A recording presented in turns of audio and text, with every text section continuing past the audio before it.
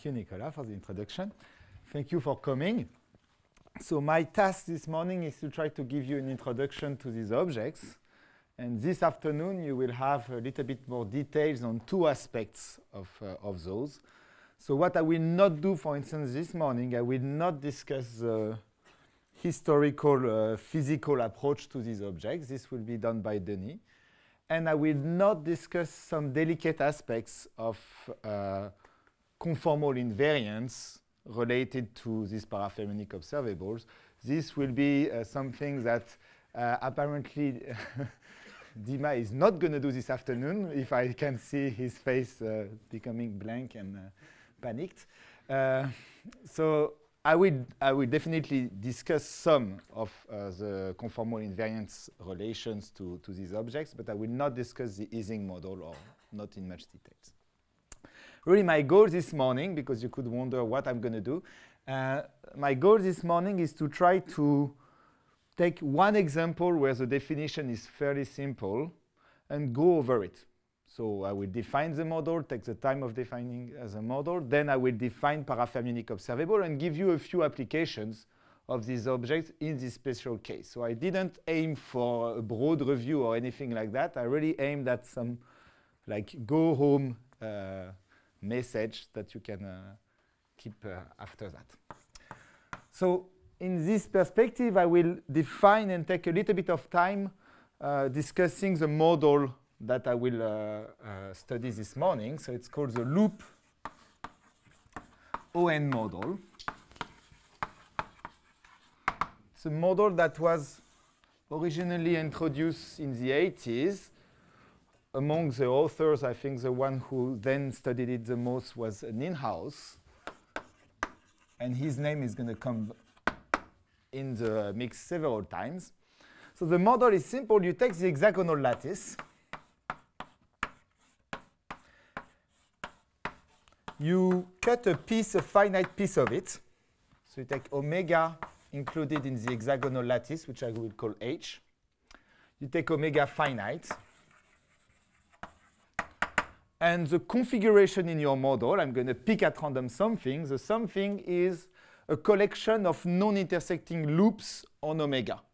So eta is a loop configuration. Simply if it's an even subgraph of omega, meaning the degree at every vertex is even. On the hexagonal lattice, it automatically implies that you are just a collection of non-intersecting loops. So it is a loop configuration if it is an even subgraph of omega. So this is the collection of configurations. Now what is the distribution? What is the probability of a configuration? Well, there will be two parameters. So you take x, a positive number, and n normally should be larger than -2, but to simplify, there are a bunch of probabilities here, so I don't want to scare them too much and to scare myself. So I'm going to take n larger or equal to 0. And then simply look at the measure. I'm going to call it mu, depending on omega, x, and n. And the configuration eta has a probability which will be proportional to x to the number of edges in eta and to the number of loops in eta. So this is the number of loops. This is the number of edges. If I just do it like that, it's not a probability measure, so I just renormalize in order to get a probability measure. And this constant here, I call it the partition function of the model. You will understand why I put this empty set as a superscript in a minute. OK? So here, remember that this is kind of redundant with the definition of loop configuration, but here, this is a distribution which is really only on loop configuration.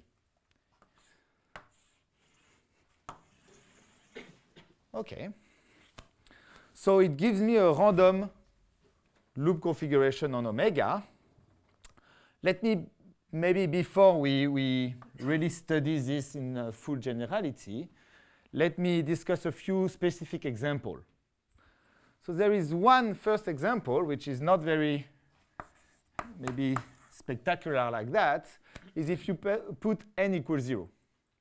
So if you put n equals 0, you can think, OK, then in this case, the only configuration that you are looking at is the empty configuration. Not very interesting as it is. Except that here, you can easily imagine that I restricted myself to even subgraph, but I could also look, say, at even subgraph with just two sources, like two places where I have an odd degree. So imagine this was my measure with empty set of sources. I could just say, OK, let's put two sources.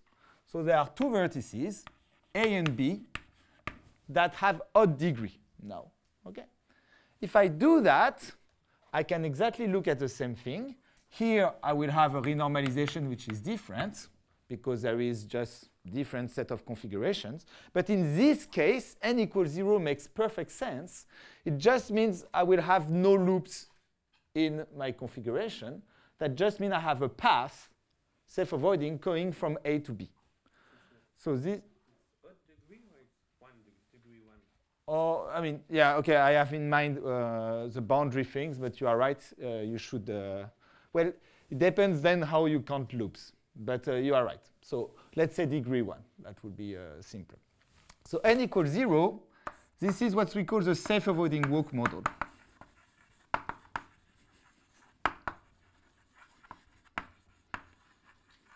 So it's just one random path going from A to B. There is another case of interest, which is n equal 1. And here it's a little bit more subtle, but because Dima is going to discuss, I hope, this at some point, I will try to give a few more details. So here, it's a connection to the Ising model. So do the following. So the Ising model is a random assignment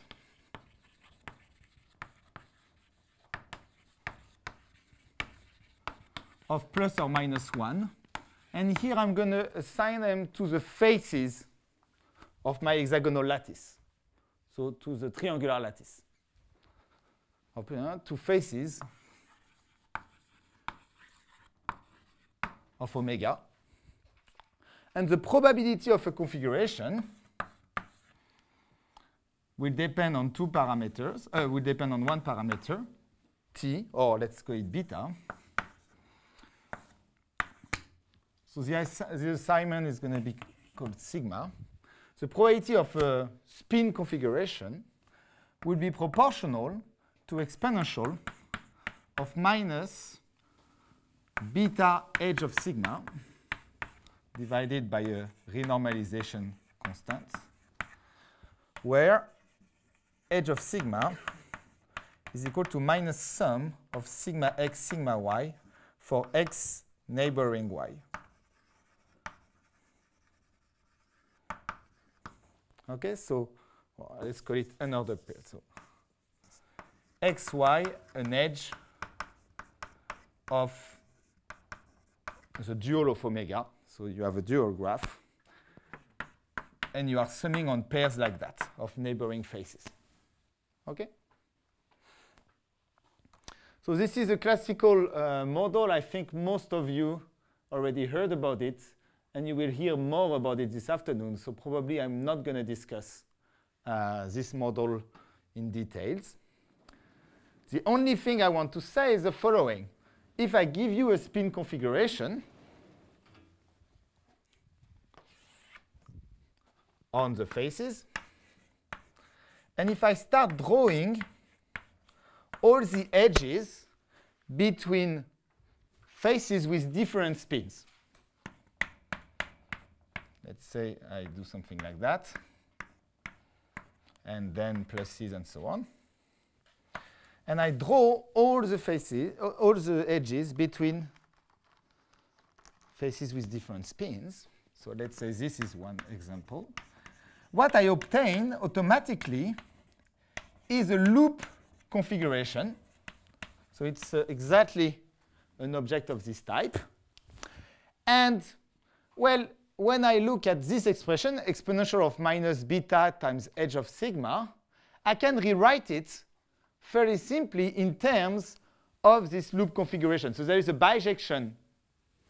Let's say it's not completely a bijection. It's a 2-to-1 map between sigma and eta. But the important thing is that exponential of minus beta edge of sigma, I can rewrite it in terms of eta of sigma for the simple reason that an edge which is not in eta is between two faces with the same spin, hence contribute here an exponential of minus beta, while every face which is between two different spins contributes, there is a sigma x, sigma y, which will be e to beta before, sorry, e to the minus beta with this one. So every face there contributes e to the beta. Every edge which is not there contributes e to the minus beta. Every edge here contributes e to the beta. So I get e to the minus beta times the number of edges in omega, which are, e of omega, which is a constant, times e to the 2 beta, and I made something wrong, sorry, it's something like that, e to the minus 2 beta times the number of edges in omega of eta of sigma. So this can be re-expressed like that. This is a constant. So when I plug that there, I can really in the same way express the probability of eta as simply e to the minus 2 beta to the eta of sigma divided by a constant, which is now not quite the same constant, simply because I had to multiply by this, but it's a constant. So what did I do here? I basically rewrote this thing in terms of this one, in terms of this model. So I cheated a little bit. It's Monday morning, we are allowed. Why did I cheat it? Because it's not a one-to-one map, right? The reason is that if I give you eta of sigma, once I give you the spin of one of the faces, then I can reconstruct all the others. But before that, I have two choices, just there is a plus-minus symmetry. So in fact, here, what I really want to do is to fix the spins somewhere. So for instance, you can decide to fix the spins outside of your graph. So you just decide that all the faces outside of your graph receive spin plus, and then it's a one-to-one map. So here, the true statement was in fact that I want to look at what we call the plus measure for the spin for the Ising model. So here you will have, well, let's write it like that, but this time let's keep it like that, sorry. But let's add minus sum of sigma x for x on the boundary of my graph. So they all interact with one spin outside, which is plus. OK? And when you do that, and you write this thing, you exactly end up here on mu omega. X will be equal to e to the minus 2 beta. N is equal to 1. There is no n to the number of loops in this picture. So it's n equal 1 of eta of sigma. So there is really, it's an equivalent way of writing the Ising model with plus boundary conditions. So n equal 1, x equal to e to the minus 2 beta.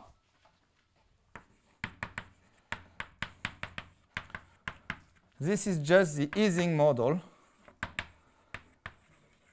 plus boundary condition on the triangular lattice at inverse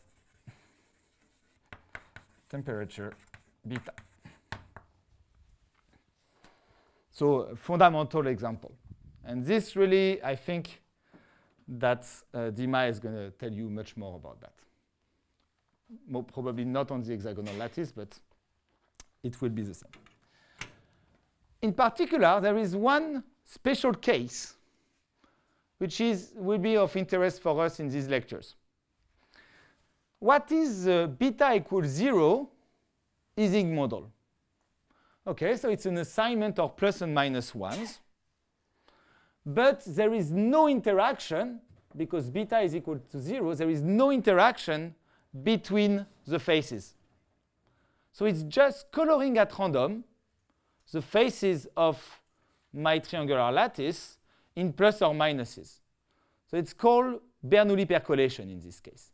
So n equal 1, beta equals 0, meaning x equal 1. Well, it's equivalent to Bernoulli percolation of parameter. Well, I will color in pluses with probability 1/2, color in minuses with probability 1/2. So it's with parameter p equal 1/2, which is the critical point for this model.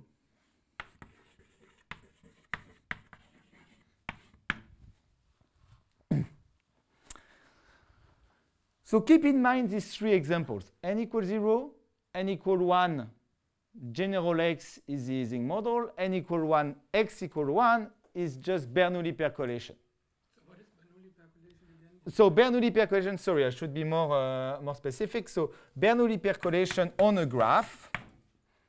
And here it's going to be site Bernoulli percolation. Actually, yeah, site Bernoulli percolation. It's just you color every face black or white, or if you prefer, plus or minus. Completely independently. For each face, you toss a coin, you color it black or white. It gives you a random coloring of your graph. And then what you are usually interested in there is the connectivity properties of this random coloring. I will come back to that maybe. I will tell you more about this special case anyway. So you color, well, maybe you color faces black or white. So this is plus, this is minus. At random. And the probability of coloring black is probability p, and probability of coloring white is 1 minus p. So here it's p equal 1/2. Bernoulli percolation. I will come back to that and tell you more. I plan to do something about this model. OK. So pick your favorite example. Keep it in mind for what comes next. So before I tell you about parafermionic observable, it's maybe a good point to tell you what, to think together about what are the good questions on this model. So first thing, what you really want to do is to take omega larger and larger. It's something which is not straightforward to do, actually. But let's even imagine you can take omega up to the whole lattice. So you make omega go to infinity in some sense. So the definitions themselves don't really make sense, because you need to be in finite volume to be able to count the number of edges and the number of loops.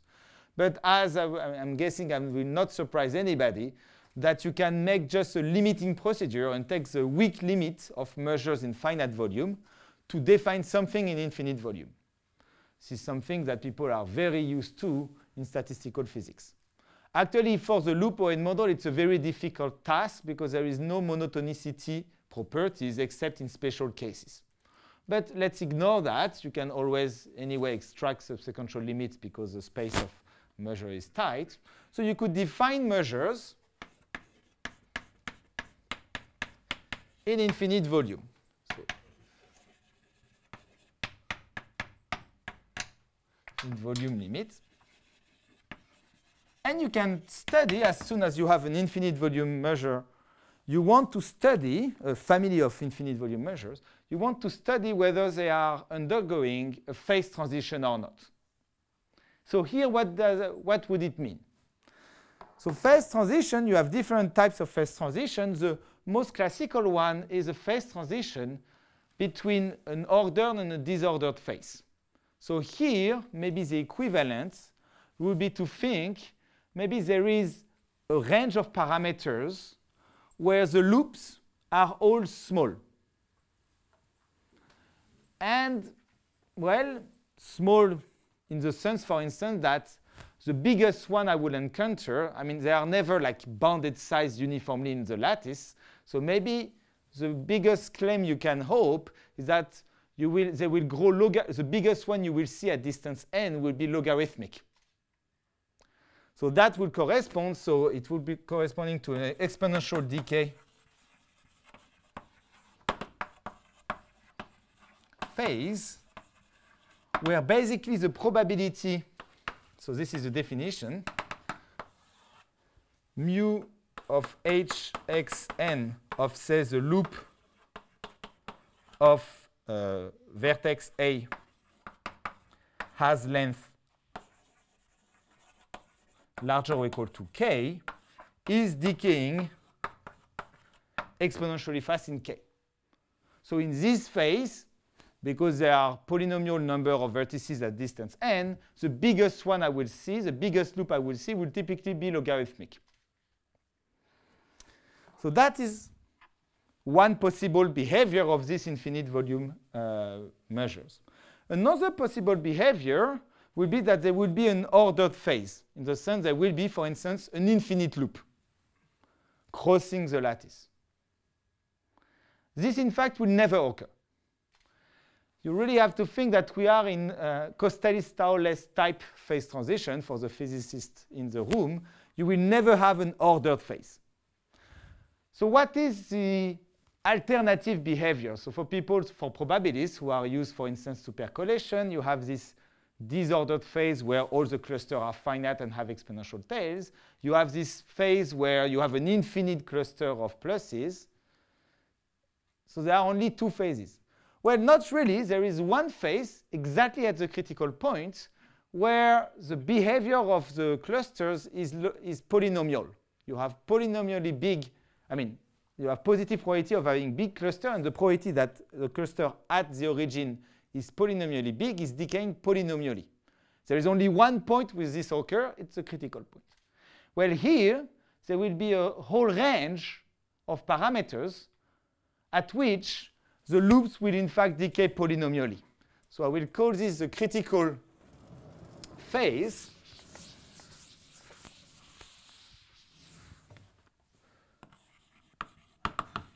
These are not standard denominations, but I think since it's an introduction, it will be sufficiently intuitive for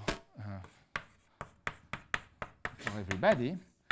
So in this phase, the probability that the loop at a vertex A has length larger or equal to k will be larger or equal to 1 over k to some constant c. I will put a small c here and a big C here. Okay? So in this phase, you can actually restate the thing in the following. You expect the following. So that's, I mean, this is really the interesting phase.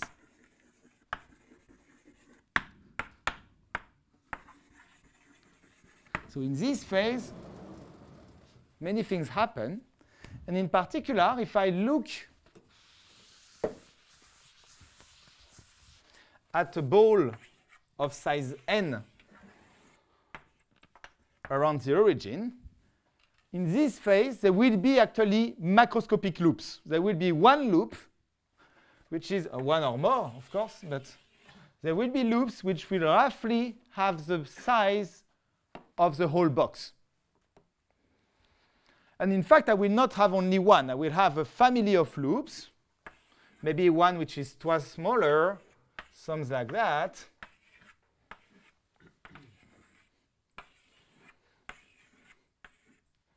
Etc. I will have, in fact, a compact, in some sense, a tight family of random loops.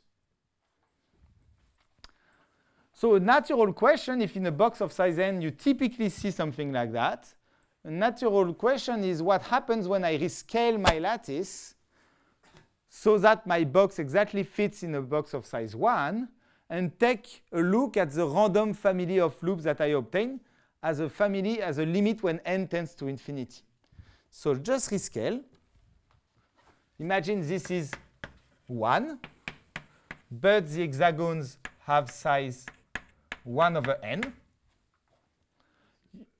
many n's. Big N. Well, classical, yes.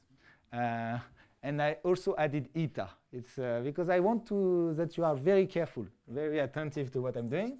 So let's put delta, and this was 1 over delta. So now it's 1. So you take hexagon of size delta. Let's define mu delta to be the push forward of the measure by this rescaling. So it's just the measure that you will obtain on that. Then you have a random collection of loops. So it's not completely clear what you mean by that, because you have more and more loops. But for instance, what you could imagine is to cut only the loops larger than epsilon, say. Epsilon is a threshold. And take the limit. And the question is, what is this limit? So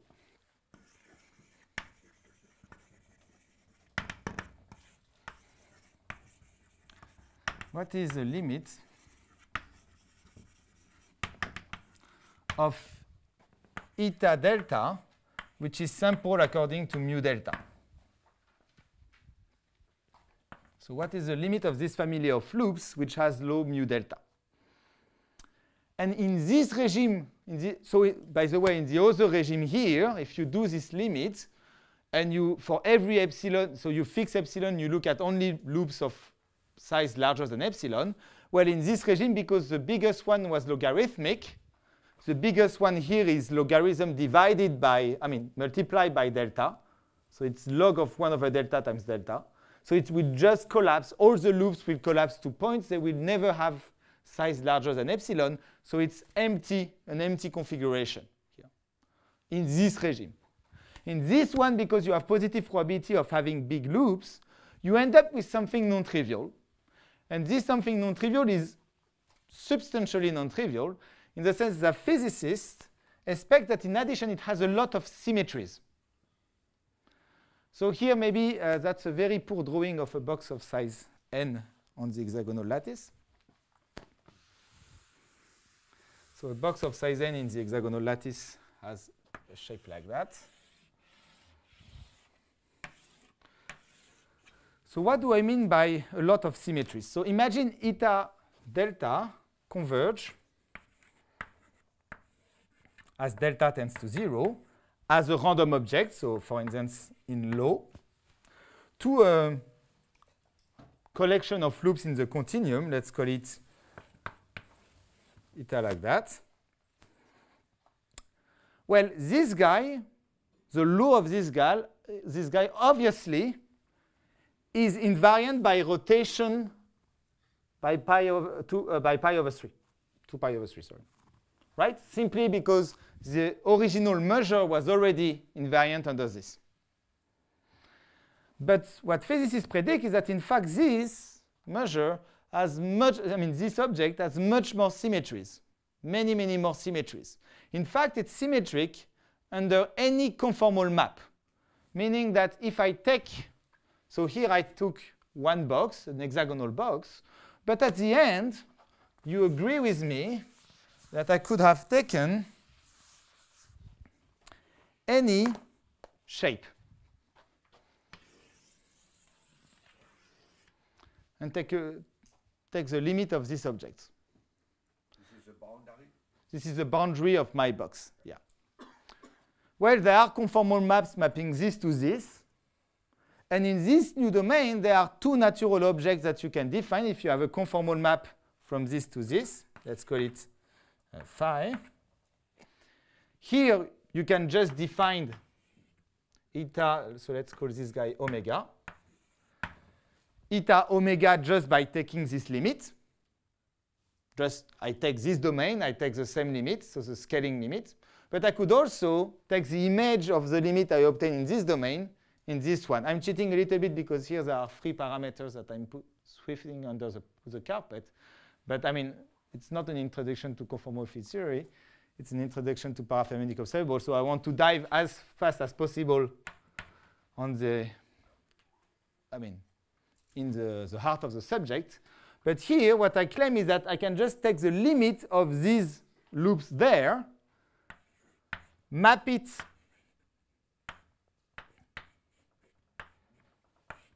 by my conformal map phi. I end up with a family of loops here. Just it's the image of loops there. And what I claim is that these 2 objects, they have the same law. That's what is predicted. So conformal invariance claims that these 2 objects have the same law. So we will hear, I think, more about this this afternoon. So maybe I don't tell you too much about it. But what I wanted just to emphasize is that in this critical regime, there is a very, rich class of possible behavior for the models, for these loops. And there is a very rich scaling limit. OK? And the natural question is, how can we understand this? Can we get a grasp at this? Which are, for instance, the parameters for which I have this behavior? For which parameters do I have this behavior? If I am in this behavior, can I prove, for instance, conformal invariance? That's a big program, right? Don't worry, the answer is no in most cases. So I'm not going to prove conformal invariance. Well, I will prove conformal invariance of something today, but you cannot do it in full generality. OK, so at least now you understand where we want to aim. Or at least I believe you understand where we want to aim. OK, so in order to do that, we are going to introduce an object. It's going to look maybe a little bit mysterious, but I want to leave some. Yes, of course. Is there some implicit claim that there is a unique choice of x and n for which you have this this phase? This conformal map, this phase. So I will come to that. Yes, I will exactly come to that. So, well, let me come to that at the time. But it's indeed a very natural question. For which parameters do you expect to have this phase? And in fact, I will come to the fact that there are many ways of being conformally invariant, and even just identifying which way is already a challenge. But it should in particular be independent of the... It will not be independent of x and n. Not independent of omega. It will be independent of omega. Yes. Yes. For certain parameters of x and n, it will be conformally invariant, meaning for any omega, if I take for any omega and for any conformal map from omega to another domain omega prime, you will have that eta omega and eta omega prime and the image of eta omega by the conformal map are the same law. You mean when you say the same law, do you view these 2 configurations as configurations in full plane, or? No, really in the domain, right? So if you cut here, if you only look at the loops in this, and you take the image, you obtain that. So here I was a little bit not precise on the fact that I defined this on the full plane. Here, in fact, to really claim this conformal invariance, what you really want to do is to define a measure which is really here you take loops and only in this domain. So you take really mu omega xn. You take the limit. So by definition, you have no loops that exit the domain because you are really in this domain. There you do the same with this other domain, which so here it's mu.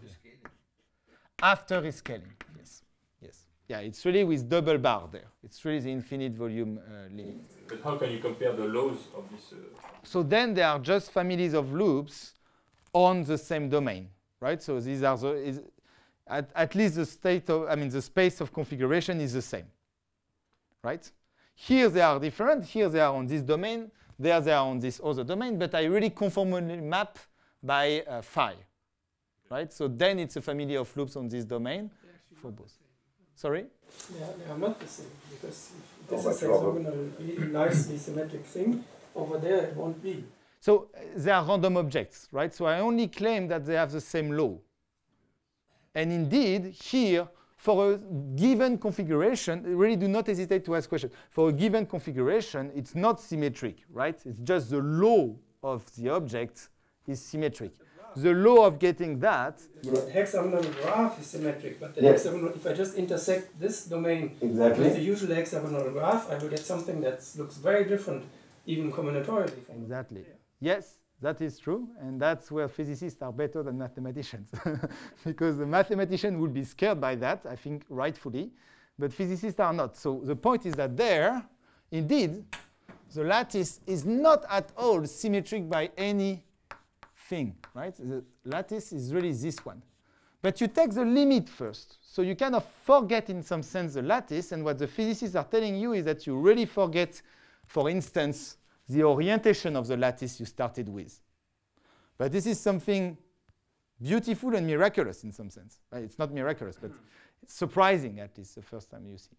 So here, the symmetry by 2 pi over 3 is really obvious from the model. There, for instance, even just the symmetry by 2 pi over 3 is not at all obvious. I'm sorry. Macroscopically, how can you compare the laws of the configurations here and there, because they don't live in the same macroscopic domain? They do, because you conformally map here. These are loops on this domain, but you conformally map by phi. Phi is a map from this domain to this one. So then any loop which is there is a loop here. Yes. But phi of this lattice is not that lattice. Sorry? Yes, but this is not important, because here it's the infinite. If you want, it's really here, like let's call it, it's 0 plus, okay? It's really the limit when delta tends to 0. So in the limit, there is no reason you don't gain additional symmetries. Just think simple random walk on the square lattice, okay? You move your random walk on the lattice really feels that there are 4 cardinal directions, right? You take the limit of these objects, you end up with Brownian motion, which is completely rotationally symmetric. So you gain symmetry in the limit. That's the whole beauty of the whole theory. Here, it's exactly the same that happens. Well, you have macroscopic symmetries, but not microscopic symmetries. Yes. Yes. Concerning conformal invariance, can you prove that if you assume invariance under dilatation and rotation, can you prove then? No, it's not. It's not obvious, at least at the level of the with our theories, it's absolutely not clear how you end up with this additional symmetry. So already the rotation. Assuming that you have. Yeah, even assuming it's, and this is a question I like, because I think there are ways, for instance, for the random cluster model to kind of sense that for any of these models you have rotational symmetry, but I have absolutely no clue how you would deduce from that and scale invariance. Yeah, that's. Sorry? You should add locality. Exactly. You should add locality, which is really not so. In physics, there is a folklore that is locality. Yes.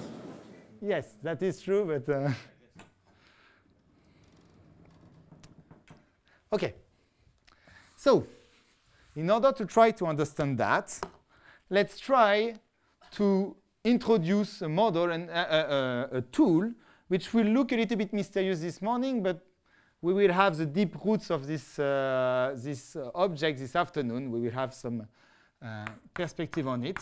So I will kind of keep the mystery and just define the object and work with it. So these objects are called parafermionic observables.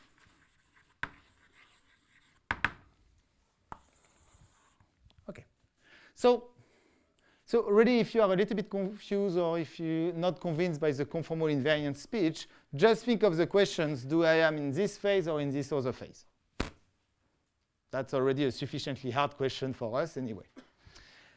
OK, so the idea is the following.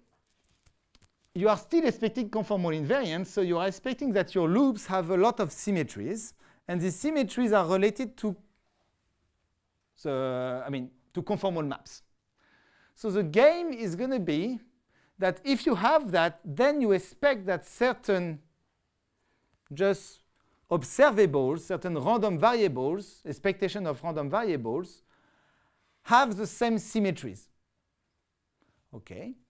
And then the next step is to think, okay, if you have this, can I find, like, can I guess which observables they are?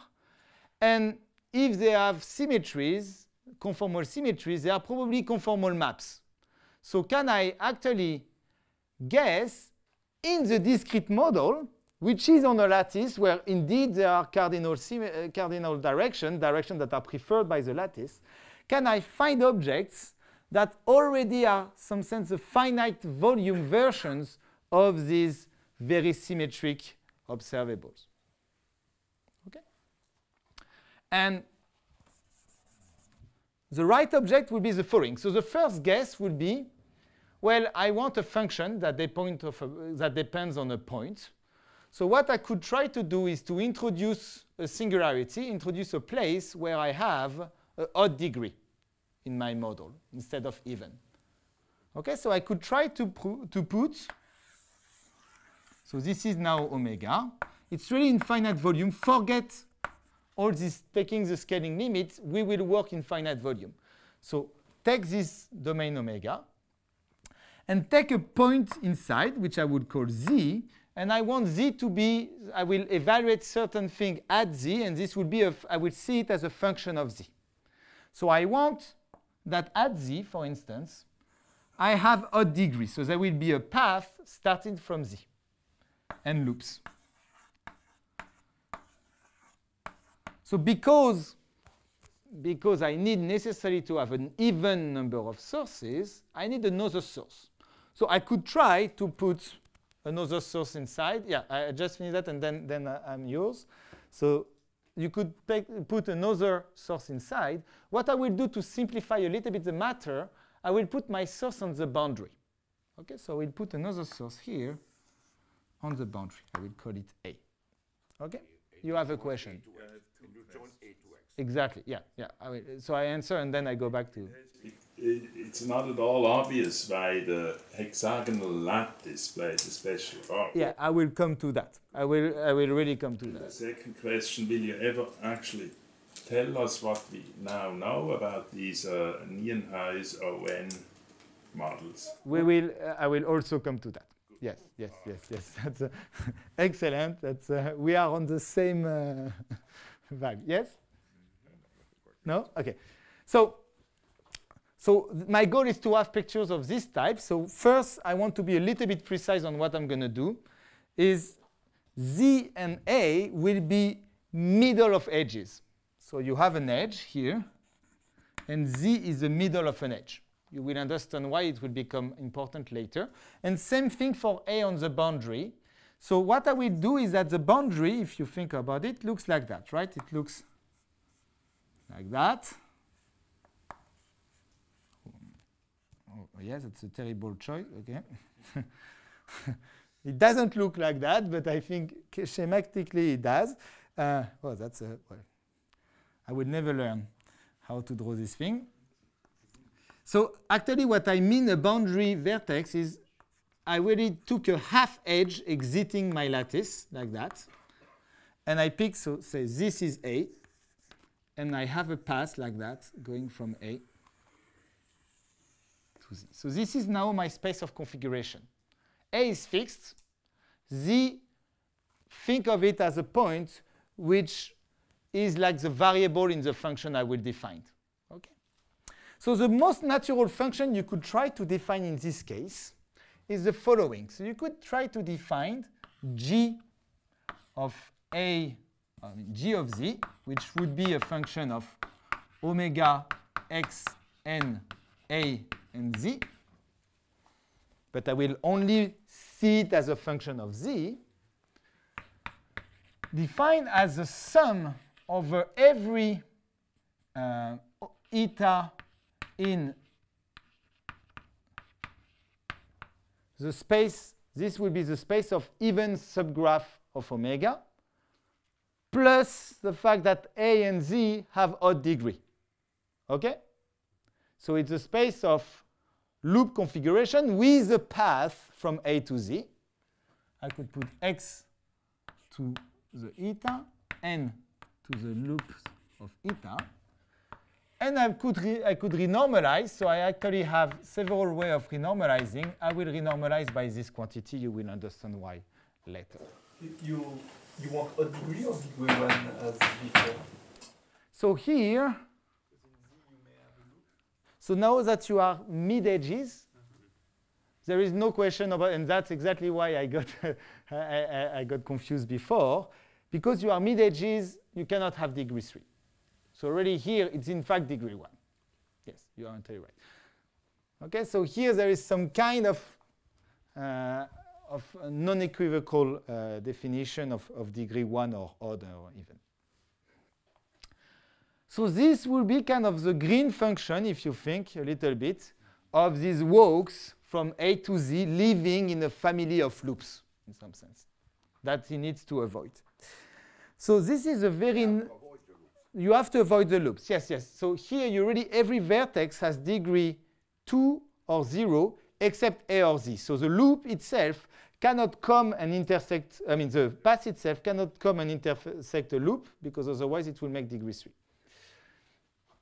So this is a very natural object. In particular, for the Ising model, it's related to the spin-spin correlation of the model. The problem is that this function, while you can try to predict the limit of this, is really not very easy to study and to work with. So what we are going to do, we are going to modify this object a little bit by adding a twist to it. And this twist and why you add it and where it comes from, this really, that's your job then. I like to make everybody panic. I mean, everybody meaning the two other speakers. So yeah, I mean, at least why there is a twist and why it's kind of natural, this normally you should get a little bit from Denis' talk. So here, what we are going to do is we are going to define a function. I'm going to put it here because I really want you to see the connection with the other one. It's renormalized by exactly the same thing. But at the top here, it's the same object as well. It's the same weight here. But here, I will add a new thing, which is e to the I sigma, and there is a minus, times w of gamma of omega a z. So what is this thing? Well, sigma is just a free parameter. We will see how we choose it properly later, but it's really something here that for now I don't want to tell you what is the value. You pick a value sigma. E to the minus I think everybody knows what that means. What remains is this term. What does this term mean? So gamma of omega is simply the path from A to Z. Okay? Path from A to Z. This, I think, is now clear. Omega is a full configuration. Sorry? Omega is a full configuration. Sorry, omega is actually eta. Sorry. So it was not clear.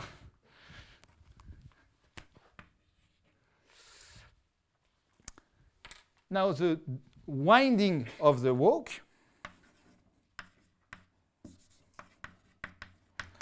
is just the number of left turns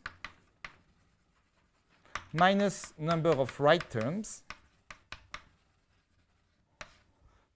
times pi over 3.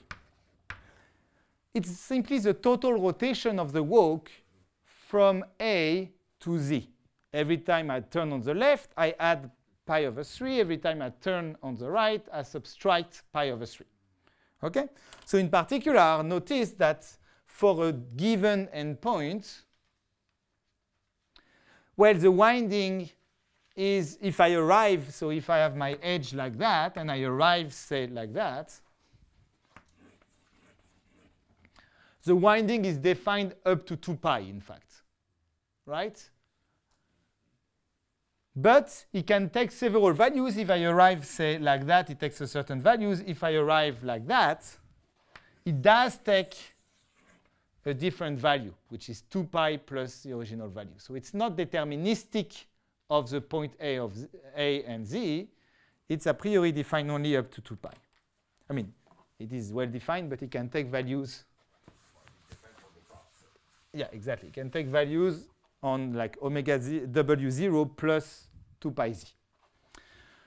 So this thing looks much worse than before. It looks more complicated than this quantity, in particular because of this complex twist. This is a complex number. Here we were working with a real function. Here, real valued function. Here, it's a complex valued function. Yet,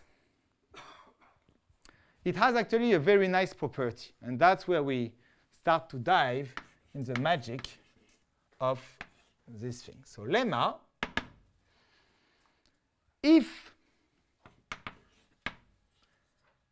so n is between 0 and 2, and there will be 2 choices. So the first choices is sigma is equal to 1 minus 3 pi over 4, 3 over 4 pi, sorry, arc cos of minus n over 2.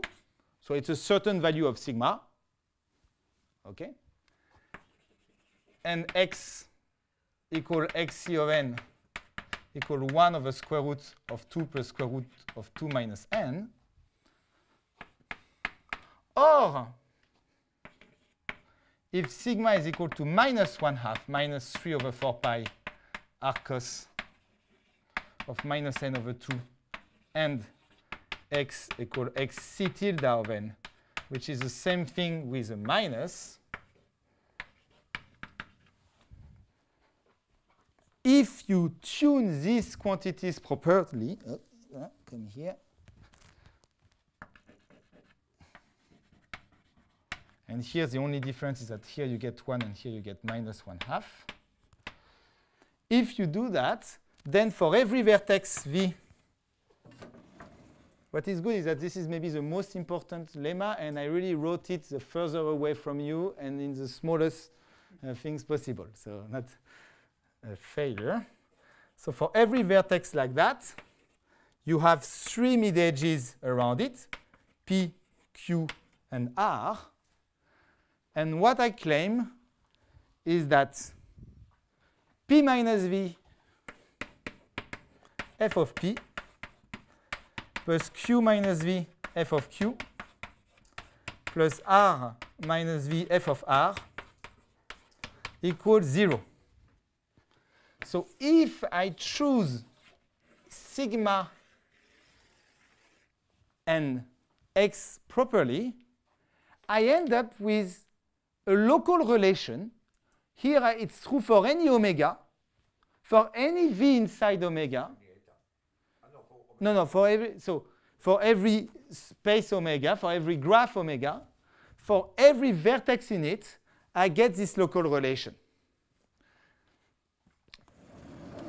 Let me tell you, just interpret for you, at least there is one advantage that it will be allowed to stay here forever.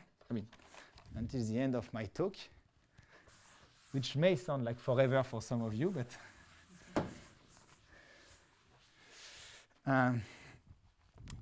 let me interpret this thing. So again, now really there is one value. I mean, there are 2 values of sigma, 2 values of x. I mean, 1 value of x for each sigma.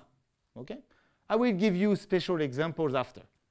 But once I give myself that, I get this local relation for every vertex.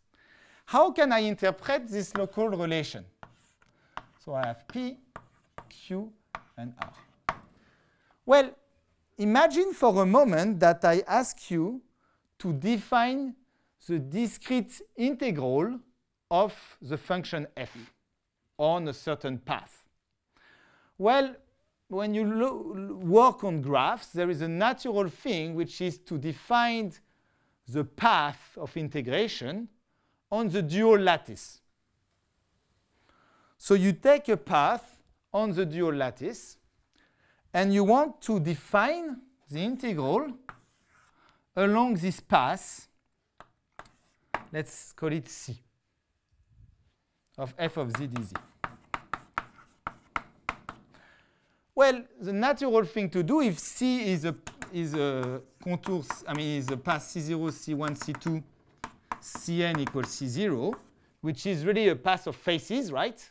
It's really on the dual lattice, so it's a polygon, a safe-avoiding polygon of the triangular lattice. If I give you that, this integral, I want to define it, it's fairly natural, as the sum for I equals 0 to n minus 1 of ci plus 1 minus ci.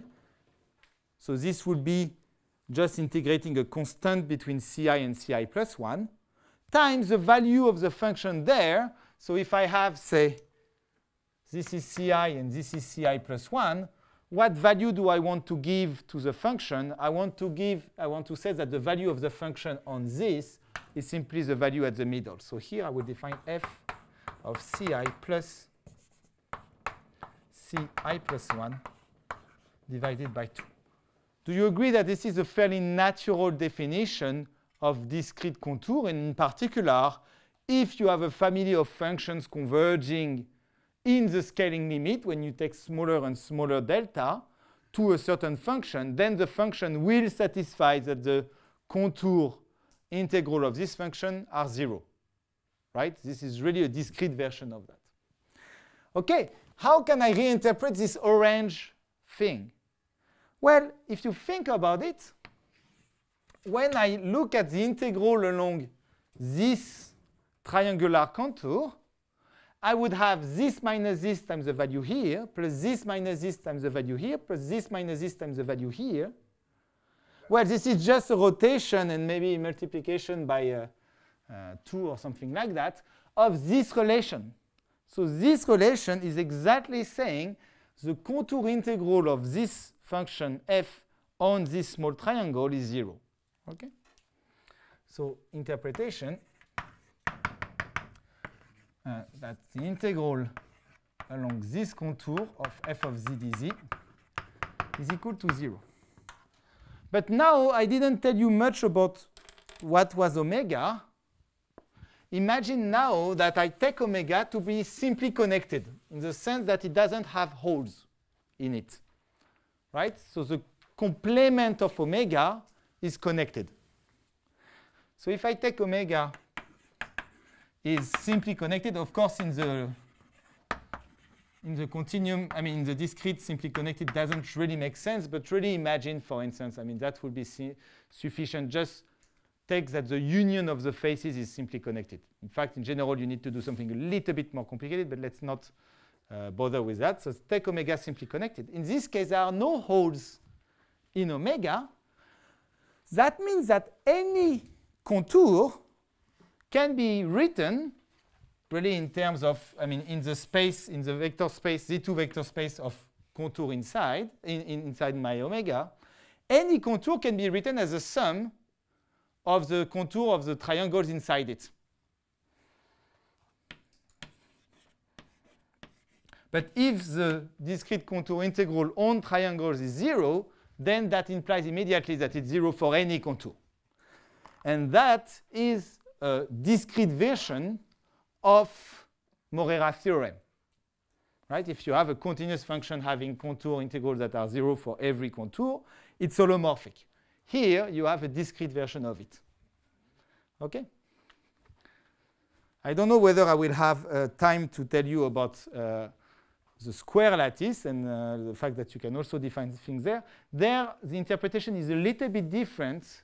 It's more like the fact that a certain form is closed. But here on the triangular lattice, we are lucky enough that really means it's really a discrete version of Morera's theorem. So in some sense, this observable, which, okay, by the way, are called parafermionic observables, these parafermionic observables are discrete holomorphic in some sense. OK. So just, I mean, for if you have to remember one value, I mean, two values. Okay, one value, let's say. One value of sigma is n equal 1. For n equal 1, what are the possible sigma? So you have first the sigma of the first case. In this case, if you just compute, you get sigma equal 1/2. So for n equal 1, first case, sigma is equal to 1/2, and x is equal to 1/√3. Okay? So for people who love the Ising model, and that should be all of you, here they will recognize that 1/√3 is actually e to the minus 2 beta c for the Ising model on the triangular lattice. So this seems to correspond to the critical point of the associated Ising model. So it corresponds to critical point of the Ising model on triangular, meaning that beta c is equal to 1/2 of log of √3 in this case. So e to the minus 2 beta is equal to 1/√3. Okay, good. Second thing, well, there is a second case for the n equal 1, which is the second sigma there. And the second sigma is, in fact, either 1 or 0. Let's say 0. But the important thing is that, what did I do? Yes, the x associated to it is 1. And that is correspond to the critical point of percolation. Beta equals 0. Exactly, beta equals 0. Exactly. So it's Bernoulli percolation. So at least for n equal 1, the two special values correspond to two very classical models at their critical points. This is a very strong hint that this property has a connection to criticality of our models. And in fact, it's not an isolated case, and that's a beautiful prediction of Nienhaus. He did it in a slightly different way. I plan to tell you about maybe in a few sentences about it, but in the remaining time, in the conclusion. So I will skip over it, but let's say n is integral or fractional? Can be both. n is whatever we want, right? I mean, Not integral. yeah, not integer a priori. So Nienhaus conjectured by different means, but not unrelated ones, it's connected, that in fact, well, the first parameter, the first line, the x in the first line, is actually a critical parameter. Critical in the sense we said that we had two behavior, right? Either exponential or critical phase, where this parameter is the first parameter x for which you have critical behavior. So you are like that. There is xc of n. Here you are in the exponential phase, like exponential decay of the loops. Here you are in the critical phase. And in fact, here as well, including this one, but I will tell you more about it. OK? And this is really conjecture for n smaller or equal to 2, which is indeed something that happens, I mean, that occurs in this lemma. OK? So here we are facing something interesting. We have a lemma, which I will prove in a second. You are going to see it's not a complicated thing to prove, which tells you that a certain function, which I deleted, that was not a good idea, satisfies some kind of discrete version of holomorphicity. And we have a physics prediction in parallel saying, well, this point is not whatever point. It's the point where there should be a phase transition between exponential phase and critical phase. Okay? So it seems to be going very, very well for us, because it seems that maybe we have a tool to prove that the critical point is this one. Okay, we can be happy. It's Monday morning, so happy on the Monday morning is something rare.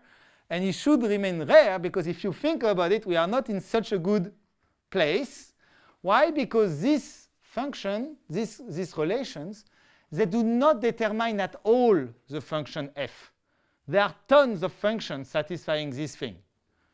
It's just a linear system, right, of equations. You have one variable per mid-edge, one equation per vertex. You have only 2/3 of the number of equations you would like. Yes? Yeah, maybe it's related to that. I don't understand. Means when you repeatedly say that it's a discrete version of the holomorphic function, means something more theorem. So does it satisfy some Cauchy-Riemann equation of discrete? This is Cauchy-Riemann. If you want, that's another way of looking at it. If you want to think of Cauchy-Riemann at this vertex, that's exactly what you would say, right? The discrete derivative in the directions satisfy exactly this linear relation. So the linear relation of reminiscent of the Cauchy-Riemann. This is Cauchy-Riemann, if you think. The point, I mean, that's another way of seeing, that's actually a good way of seeing what is lacking to get a full, discrete holomorphic function, is that you are having the discrete holomorphicity, the Cauchy-Riemann around these vertices. You would lack also the Cauchy-Riemann around these ones, so around the faces. And this, I'm really not telling you how to get, because in general, we won't get that. Well, in a discrete situation like that, differential equation and integral equation are the same. Exactly, yes. Yeah. For this, you are entirely right. No, but he considers only simply connected faces, means the region is defined on for simply connected. Means, I don't know for the general case. No, but here, this local relation doesn't require simply connected. It's just the integral version of it, which is the fact that all discrete contour integral vanish. This one requires simply connected. So we are really in the, I think what he said is really coherent with that. Yeah. OK. So just, let's be careful not to be too happy too quickly, is that there is still lack of information.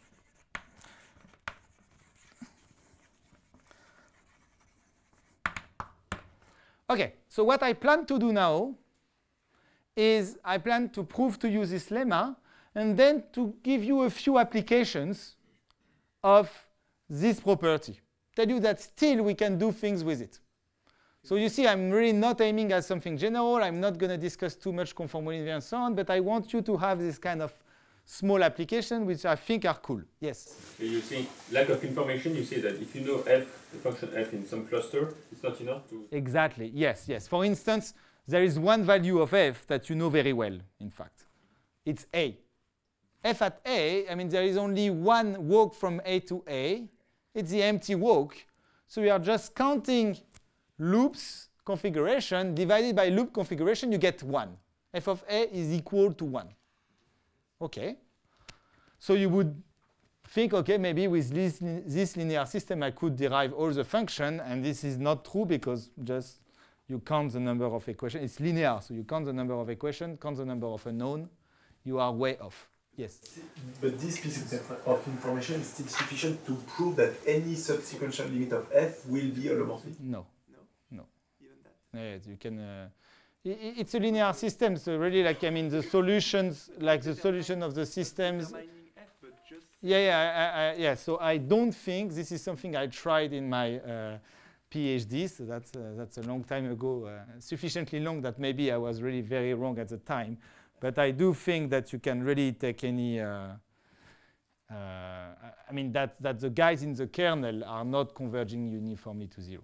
Really, no, but if we assume that there is a subsequential limit, then that's a question of boundary conditions, right? That's what you're asking. Yeah. So if there is something continuous in the limit, then Morera theorem will... yes, this is true. Yes, that's true. But you cannot prove that sorry, that is true. But it's a question of whether it's regular enough on the boundary, maybe. But yes, you are right. Sorry. Yes. Yeah. If you assume this, yes. Yes, sorry. OK, so let me prove this lemma and then give you a few cool applications of it. I will do the first case, but you will see how the second case emerges fairly naturally. Or actually, maybe it's...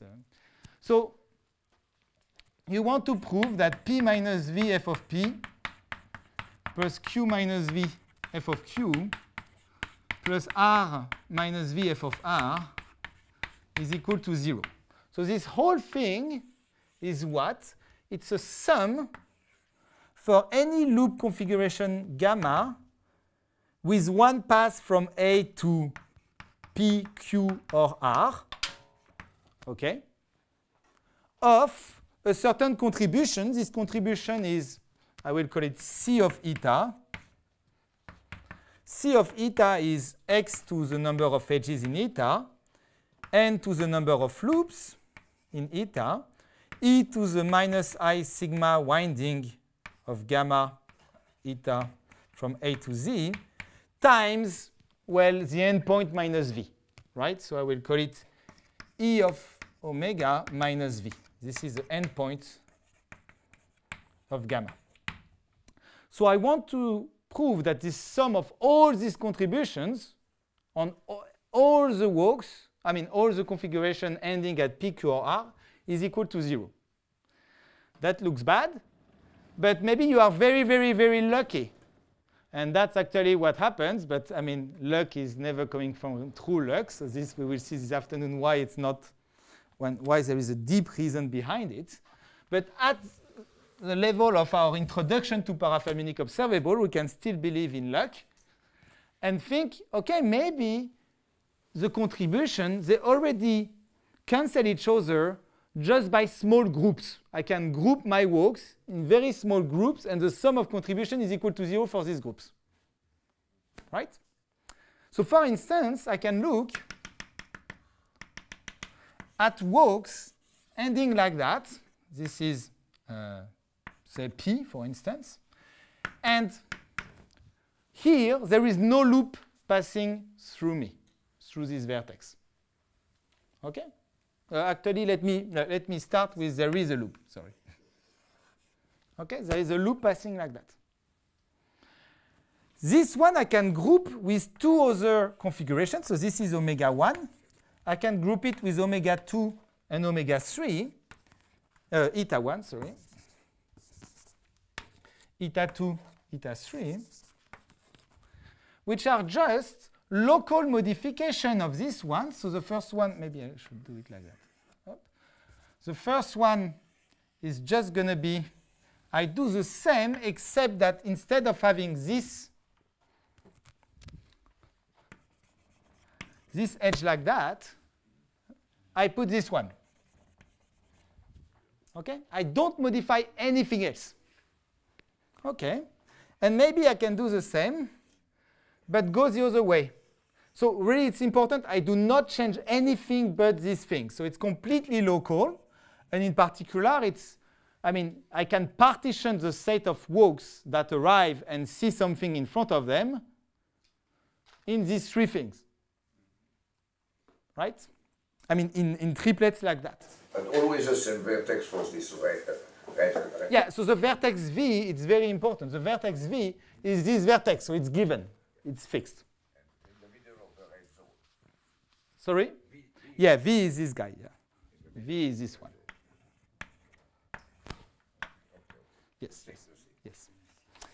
OK, let's try to prove that the contribution C of eta 1 plus C of eta 2 plus C of eta 3, let's try to prove it's 0. And what I will do is simply I'm going to factorize by C of eta 1. So I get 1 for the first guy. And for the two others, I can try to express the weight, the contribution, in terms of the contribution of eta 1. OK, so let's look at the expression here. The number of edges doesn't change, right? I took this one, I changed it here. So the number of edges is the same. Very good. The number of loops, well, it does change. Here I have one more loop than here. So I'm going to get a 1 over n.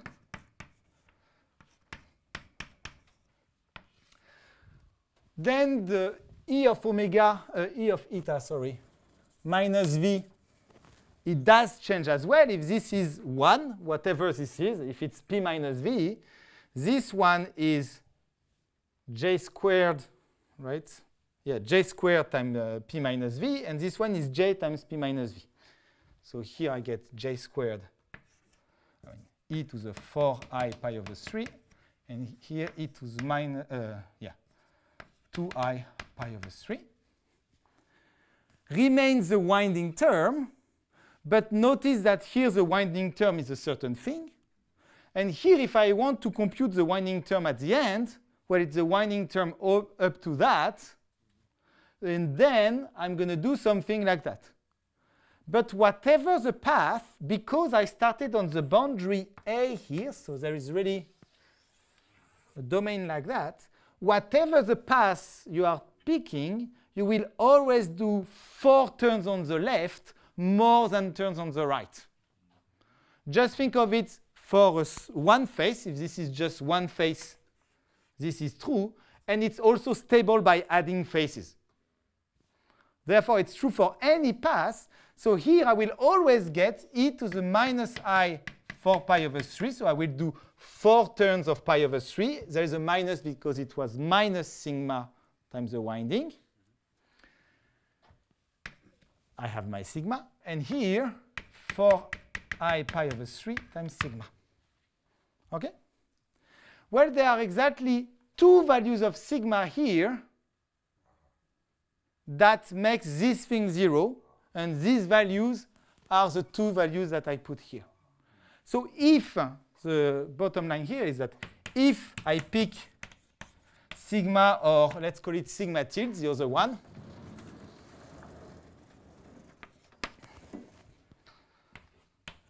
then automatically, whatever the triplets of this type, I get 0. But not every triplet, not every walk is of this type. There are also walks.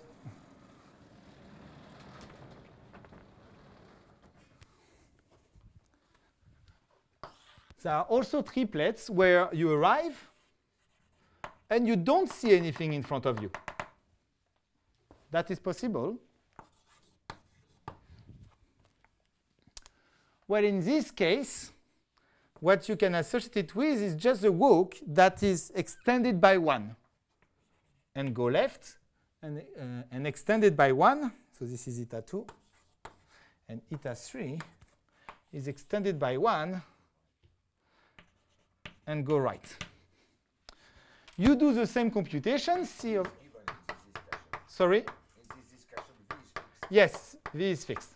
It's this guy there. So now n is not changing, but x is changing. There is an additional x factor for each one. There is still the e to the 4i pi over 3 and e to the 2i pi over 3. These guys do not change. But now the winding here is just 1 more turn on the left, and here 1 more turn on the right. So I get e to the minus I pi over 3 sigma, e to the I pi over 3 sigma. Remember now, sigma is fixed now. It was set by the other guys, these triplets. But x is not fixed yet. So if I tune x to cancel this thing, I end up with the right thing. And this is exactly the x and x tilde. So if pick x or x tilde, depending on the thing, then you end up with 0. And now what remains to be proved is simply that all walks ending in P, Q, or R is in one of these triplets, but this I let you think about it. It's really the only choices that you could end up with. Well, that's the end of the proof. If you sum the contribution and sum by triplets, you get 0. OK? So it gives you a relation. It's an underdetermined system, but it has a very strong interpretation. Can we get anything with it? OK, so that's that in the last 40 minutes, I mean 35 minutes, 40 minutes, I started like a little bit late. Sorry? For each sigma, there is only one x, and for each n between 0 and 2, there is only one sigma. 2 sigmas, sorry. Anyway, I'm allowed to be late because right in it's something of source rail thing, like if the RER is late, we are allowed to be late. Something like that, since it's always late. Okay, what did I want to say now? Yes, so applications of that. Let's try to do things with it. So as I said, looks very bad because we have not enough information in some sense. Well, let me stop you right here. There is one case where we have sufficient amount of information, and that is a case that I'm not going to study, ironically, because Dima will discuss it more. These are a certain number of complex relations on F, right? But when sigma is equal to 1/2, then in fact, remember the winding is defined up to 2 pi. Therefore, 1/2 of this winding is defined up to pi. So e to the I times this 1/2 winding is actually in a certain real line. I mean, it's on a real line passing by the origin. So you know the complex argument modulo pi of your observable in this special case. So when sigma equal 1/2, you know that f of z belongs to a certain vector. Let's call it lambda. Lambda z depends on the orientation of the edge on which z is, times r. So in some sense, you recover a lot of information because you have much fewer complex variables, but complex equations, but you have only, in some sense, real variables. So there you recover sufficient information, and there is a whole world of beautifulness uncovering in front of you, and that's what Dima will discuss this afternoon. So special case of Ising at criticality, sigma equal 1/2 is Ising at criticality. You have a lot of additional information. Okay? The game of this morning is I'm not going to discuss that. I'm going to discuss the case where you don't have a lot of information at the cost, unfortunately, of saying much less. Right? You cannot hope to do better than Dima with fewer information. That's not possible. That's how you put pressure on somebody. Okay, so yeah, I know. But I have 2 hours to do it, so I will do it until the end. Anyway, so in this case, it's special, but let's ignore this case. Let's really work when we don't have a lot of information. So here, we were stuck with Smirnov. So, I mean, Smirnov is going to pop up in several, it should already have popped up in several discussions, by the way, but I'm not really giving credit yet. I was thinking about doing it in theorems, but maybe not. So this observation here, while it was, and we will see, discovered much before in the early 90s, this type of relations, they were rediscovered by Smirnov in the context of trying to take scaling limits, trying to prove conformal invariance of the lattice monad, Smirnov. It was at the same time also rediscovered by Cardy and al. So a bunch of models were studied by physicists, where they found that in fact this is not an isolated case. So I will define, I will actually tell you more in the conclusion about that. Okay, so here with Smirnov, we were stuck with this lack of information until we discovered that something that we knew for a long time was actually very useful, is that on the boundary, the winding is deterministic. You cannot wind around a point on the boundary, so the winding, if I take the domain A and I take Z on the boundary, any walk going from A to Z with loops, any walk like that is arriving with the same winding.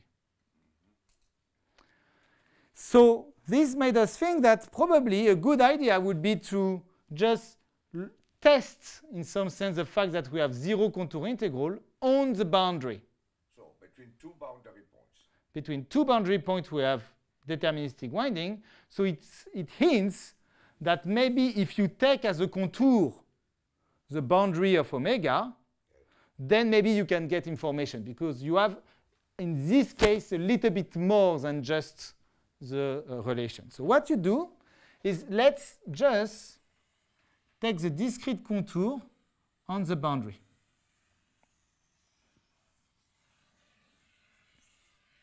And let's write that the integral along boundary of omega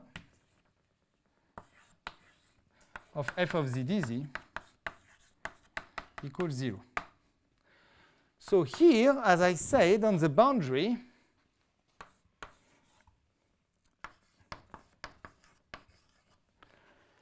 the observable f of z is in fact proportional to g of z. You remember g was without the winding term. Well, it's proportional. The only thing that differs is that you have e to the I sigma times the winding. So you have e to the minus I sigma winding. And I'm going to put from A to Z in omega just to really highlight that this is a function of omega, the ending point and the starting point, but not anymore a function of gamma, and in particular of theta. And here I get g of z.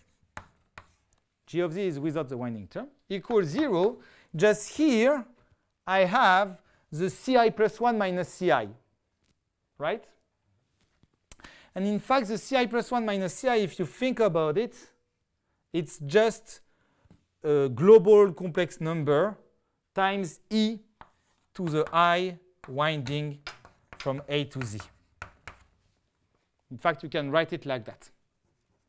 So you get that this thing is 0, except there is one small headache, which is actually a very good headache. It's not that common. Is that when you go from A to A, it's not really what you would like to define as the winding would be this quantity. But in fact, you just don't move. So here, A plays a special role where A is just giving you something different. And by the way, I told you what it was giving you. F of A is 1. So let's say if you take the path to go that way, you get ci plus 1, and let's say A is at the bottom like that. Ci plus 1 minus ci is just minus 1. So it's minus 1 times 1. So if I pass it on the other side, I get 1. Okay, so if I integrate, if you want, on everybody but the starting point, you end up with 1. The good thing about this is that this is G. It's not F anymore. Particular, it's positive. Okay? So there is one particular case where you get a lot from these relations. So let me do that first and then tell you a little bit more about what happened in the other cases.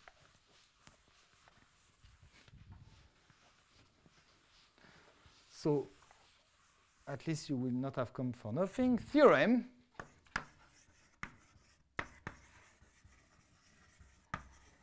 Smirnov and myself is that xc of 0, or let's say, the limit when n tends to infinity of the number of self-avoiding walk of length n to the power 1 over n is 1 over xc of 0, which is square root of 2 plus square root of 2 if you plug n equals 0 here. So I told you already that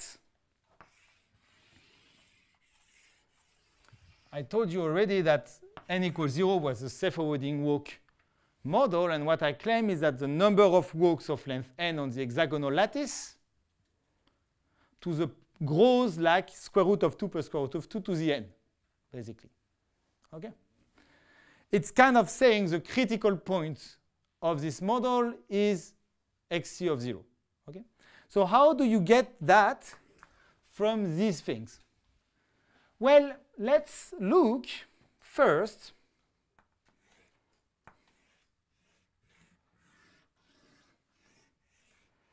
at a domain of the following type. So you have A, which is here,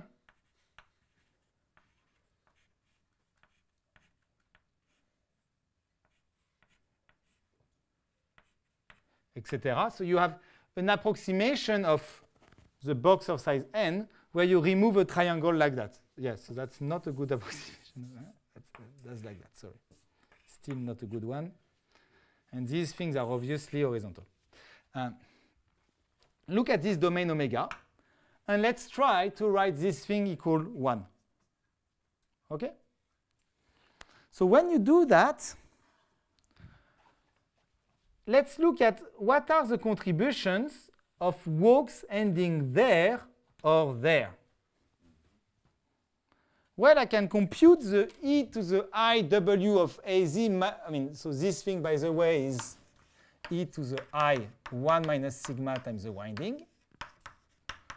So what is the winding from there to there? You do 3 turns on your, 4 turns, sorry, on your, whoa. 4 turns on your right. So the winding is minus 4 pi over 3. And what is sigma? Well, you put there, you think, okay, sigma here. Let's make a small computation. Let me make the small computation. I guess. Anyway, this sigma is 5 over 8. So I get 3 over 8. So when I do the winding count, I end up with 0. I end up with I. So e to the I 1 minus sigma winding on the right like that is I. On the left is minus I. But if I take the real part, everything disappears, right? Or even without taking the real part, you just get 0 because you have a clear symmetry. So any walk ending there is going to cancel the walk ending there. So when I look at this big sum, and I look only at walks ending there or there, they do not contribute to the sum. Now walks that end here, here, here, here, or here, you can also do the same and check very easily that they do not contribute 0. Anyway, they have a complex number of modulus 1 in front of them. So if I just take the absolute value, I will get that the sum of the g of z for any z which is on these edges of my domain, this is larger or equal to 1. For every n, for every k, if this is the size of my box, for every k, I end up with that. Now, n equals 0 is not a very difficult model to evaluate the empty set of xn, right? The empty set of omega xn, x0 is just 1. You cannot have loops, so you need to have the empty configuration. So this thing here is simply the sum of every walk starting from 0, from A, ending at distance k of xc to the number of edges. So this whole thing here is sum over every walk gamma starting here and ending there of xc to the length of the walk. And this has to be larger or equal to 1. This is true for every k, just sum on every edges, or on every k. What you end up with is that the sum of these things becomes infinite, but that means that the sum, let's go there,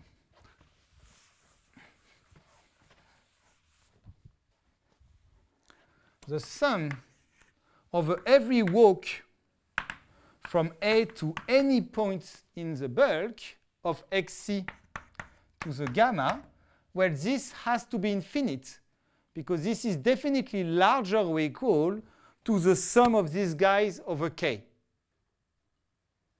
So the sum of these guys is necessarily plus infinity.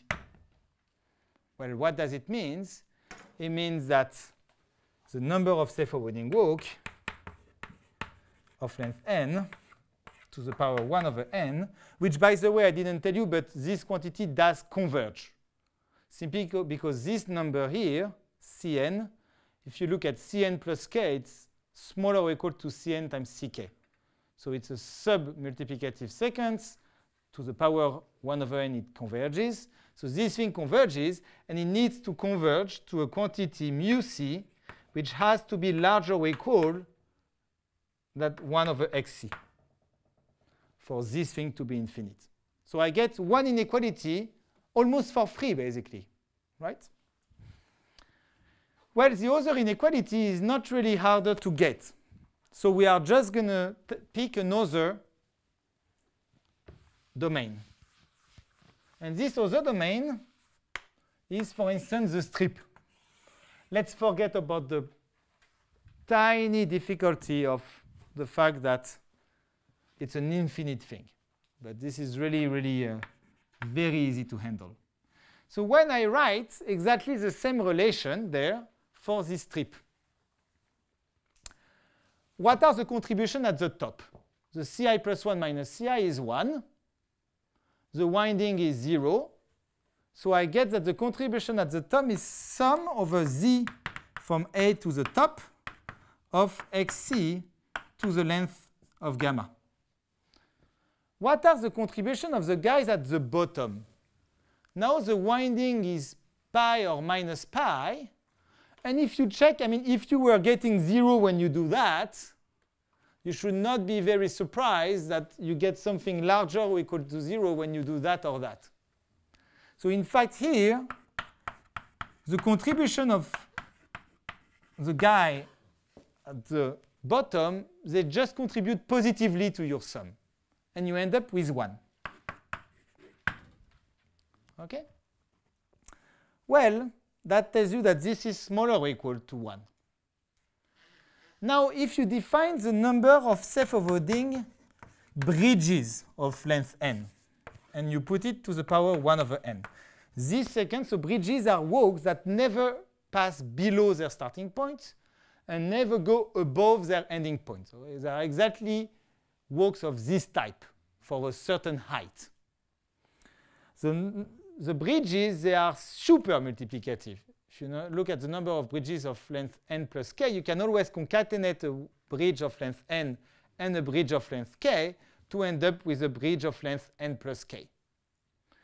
So if you do that, you understand that this thing is going to converge to something. But the fact that the number of bridges of length n have a height which is smaller or equal to n, they contribute to these guys for height smaller or equal to n. So the number of bridges of length n cannot grow faster than 1 over xc to the n, because otherwise this thing would have to blow up much faster than 1. So this thing has to converge to something, let's call it mu tilde c, which has to be smaller or equal to 1 over xc. So the end of the proof of this theorem, where is it? Okay, well, yeah, it disappeared. The end of the proof of the theorem is to prove that this quantity is equal to this one. So you need to prove that you have obviously fewer bridges than walks. So the question is to prove that you don't have exponentially fewer bridges than walks.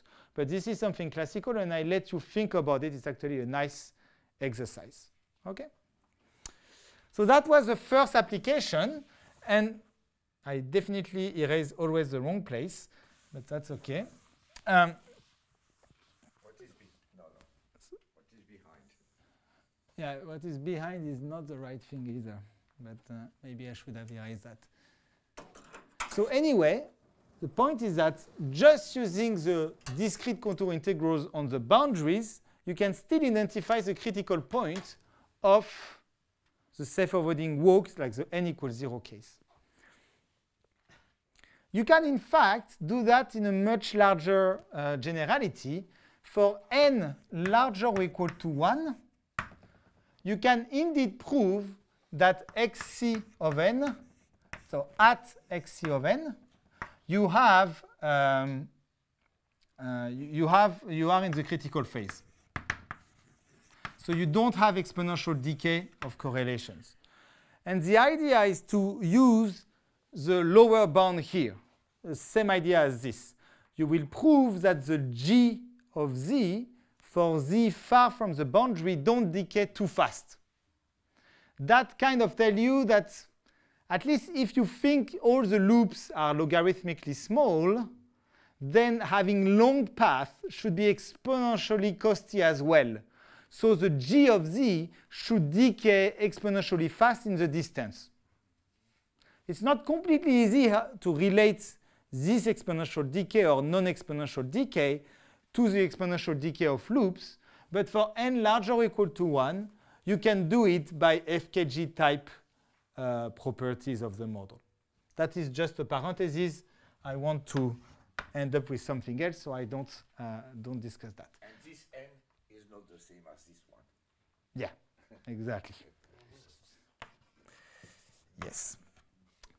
But it's the same as this one. Yeah. Mm-hmm. Anyway, another application now.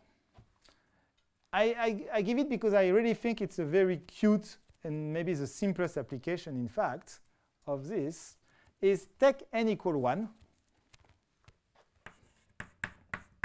and work in a strip like that. So exactly by the same computation as before here, you end up with sum of z on the top of g of z plus contribution of guys on the bottom. But notice that for n equal 1, sigma is equal to 1/2. If sigma is equal to 1/2, because the winding here is pi or minus pi, the contribution is going to be I or minus I.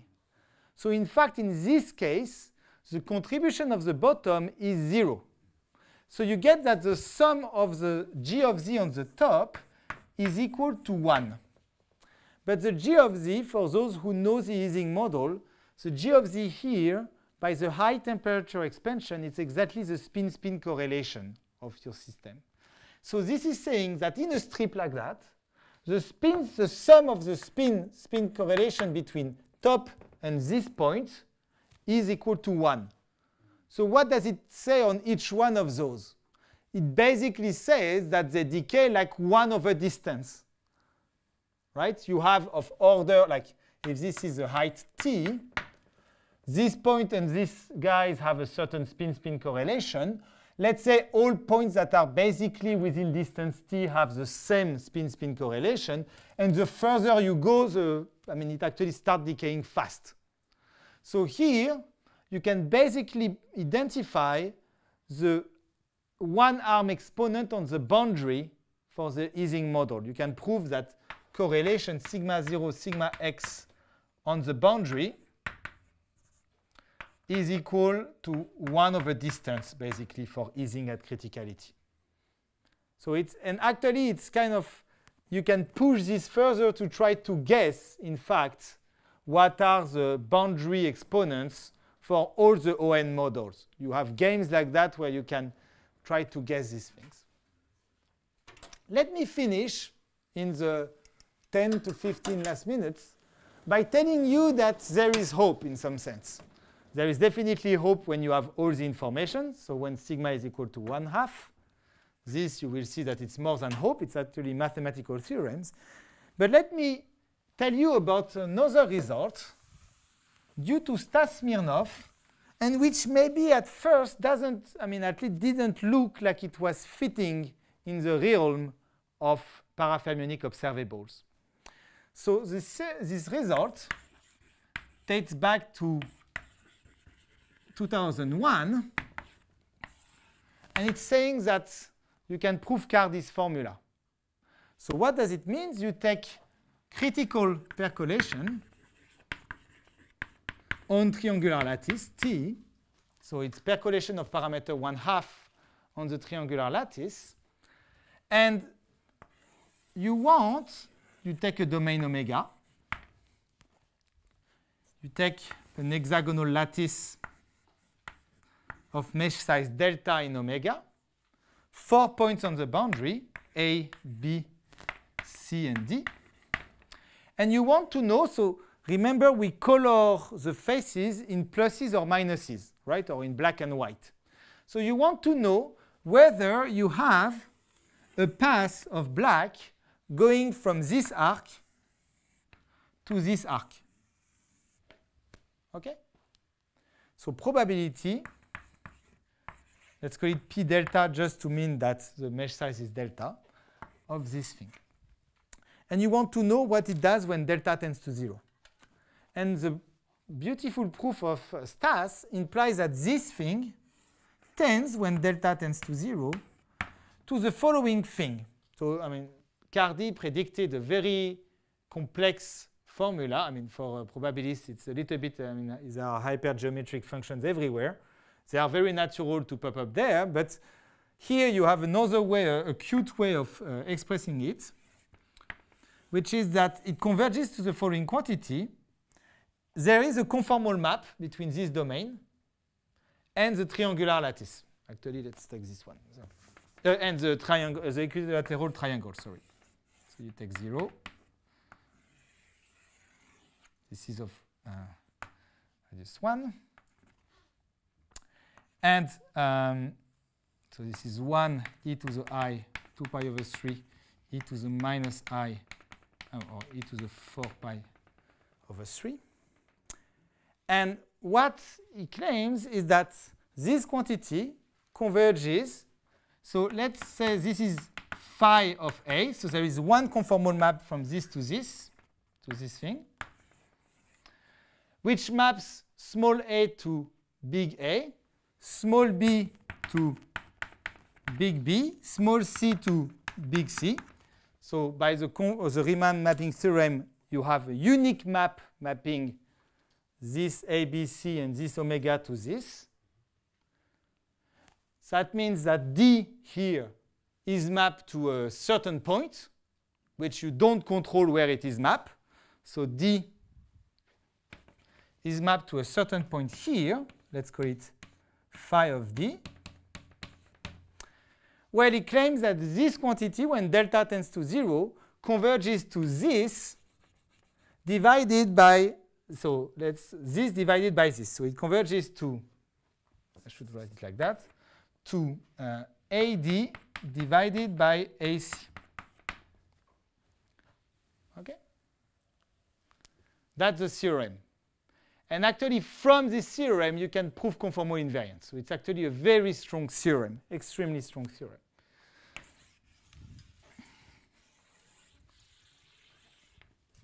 Okay. Notice if, I mean, yeah, okay, notice nothing, maybe, because I don't have time. But so let me tell you a little bit about the proof. So the original proof didn't really use what I'm going to say, but in fact it was hidden in the way he proved it. If you rephrase in the cast of, if you cast it in the framework of parafermionic observable, you end up with a very nice proof. Yes? Seems to be CD upstairs. Sorry, CD. Yeah, sorry. Sorry. CD over AC. Ah, in what I did, it's CD. Yes, sorry. It is definitely CD. Yes. So the original proof didn't use parafermionic observable, but in fact it did use this. It's something actually that bothered me for years because every single proof of conformal invariance is using, in fact, parafermionic observables, except up to 3 months ago, this one. But then we understood it actually is exactly the parafermionic observable framework. So, okay, so this we said it's n equal 1, but it's the second case. It's sigma tilde, which is 0.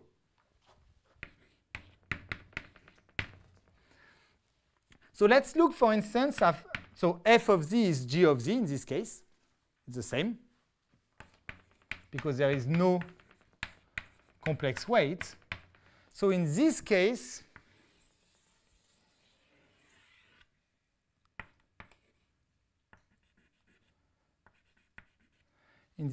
you are looking at one path. I mean, you are summing on paths ending at a vertex like that, mid-edge. You are summing these things. X is equal to 0, x is equal to 1, n is equal to 1. So you are just counting, right?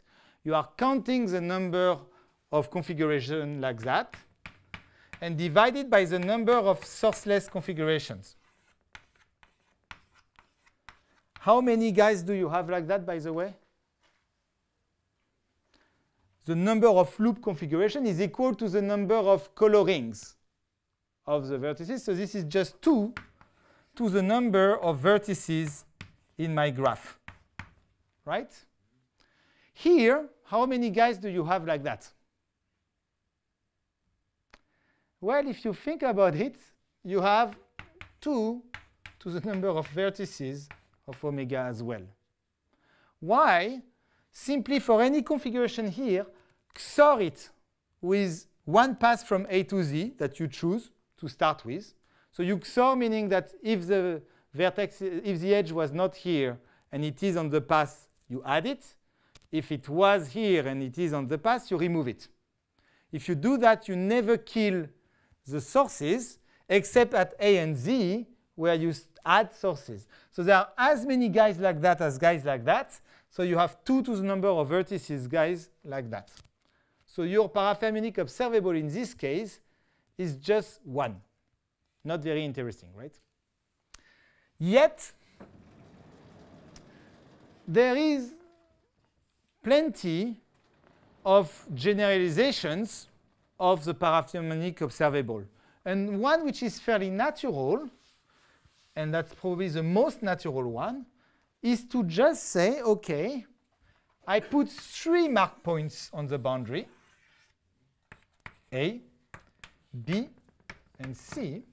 I put one point Z inside. I look at loop configurations.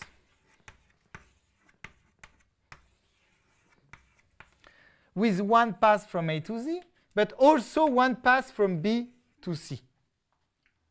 I can look at that if I want. So it's a 3 mark point parafermionic observable instead of 1 mark point. Okay? If you do like that, and you try to prove that, so let's call this guy FA. If you try to prove the lemma, things are going to work pretty well, right? You are going to just be able to group any guy like that where this Z is ending in a free spot, if you want, that this vertex is not visited by loops. This you can still extend like that and extend like that, right? So you will get that the contribution of these guys are 0. You can also do the same with this thing and group it like that. It will give you 0, so it looks very good. Yeah, but now there is a new case, which is maybe you arrive, you are coming from A, to exactly the loop from B to C. And this one, well, you are not allowed if I change this guy. So what do you want to do here? You would like to change this to say this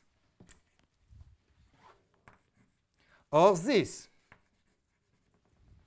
But in this case, you change the point where you come from. So FA itself is not discrete holomorphic. But if you think about it, F, which is defined as FA plus e to the 2i pi over 3 FB plus e to the 4i pi over 3 FC, each one of those have cancellation in these 2 cases, but these one altogether have cancellation in this one. So F here is discrete holomorphic. Let's assume for a moment that it converges. right? Let's assume that you can take the scaling limit and that it converges. So what do you end up with when you do the limit of that? So let's call it f delta. And let's take small f, which is equal to fa plus jfb plus j squared fc. Let's assume that this is well-defined, the scaling limit of these guys. Any subsequential limit of, this family of functions. Well, first thing that you can observe, fa plus fb plus fc is just is counting all the configuration that have sources at A, B, C, and Z. You don't need to know how they are wired to each other or anything. I mean, if this point is wired to A, B, or C. You just ignore that. You count all the possibilities. Well, exactly by the same reasoning as there, if you XOR with any pair of paths having as sources A, B, C, and Z, you end up with a sourceless thing. So the number of such configuration is 2 to the number of vertices in my graph. So fa delta plus fb delta plus fc delta is equal to 1. OK? So fa plus fb plus fc is equal to 1.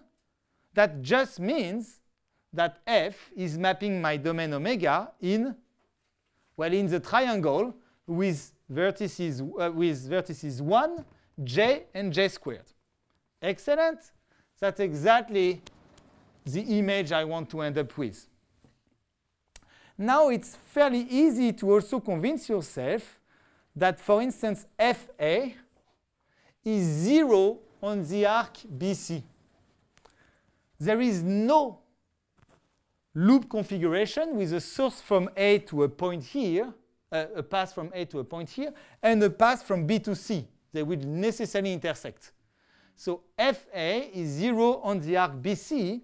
That means that the arc BC is mapped to BC here. It's a linear combination of j and j squared. Okay? Same thing for AB and CD and CB, BC, sorry. So you are really mapping the boundary edges to the right things. Okay. Last but not least, what is the interpretation of f of z on the boundary? Let's take z on the boundary BC. And I'm almost done. I'm really 2 minutes. What is the interpretation of fa there? So it's fa there.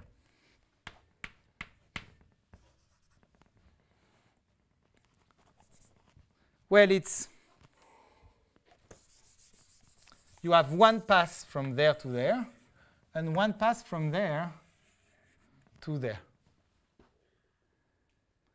What are these configurations? Well, these configurations exactly correspond in percolation. Think of coloring these hexagons on the exterior in black, those in white, those in black, those in white. Then this is exactly in one-to-one correspondence with configuration with one path from there to there, one black path from there to there. So FA in this case is exactly the probability that you have a crossing from there to there. FC is 1 minus this crossing. So it tells you that f of z, for instance, on the arc AC, is just probability of the crossing thing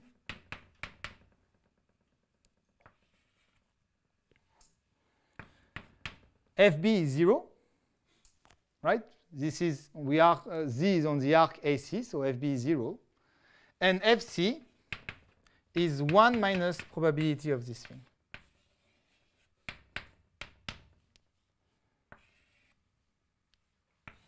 So that means that if I can tell you what F is, I can tell you what the probability here is.